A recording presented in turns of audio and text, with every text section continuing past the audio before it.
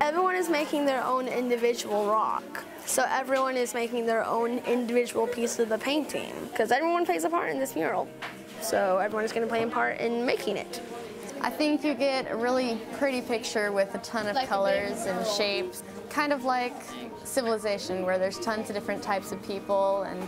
Well, our theme at Westridge is Team Westridge, and we're all champions. And we recognize very much that everybody's unique, but we're all part of a team.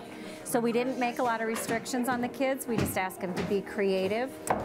We all come together to help each other, motivate each other, inspire each other.